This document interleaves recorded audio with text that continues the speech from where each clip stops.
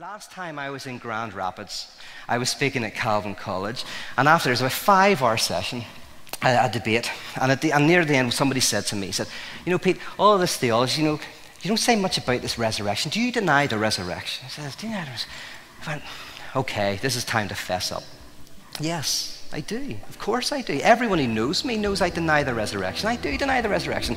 Every time I do not serve my neighbor, every time I walk away from people who are poor, I deny the resurrection. Every time I participate in an unjust system.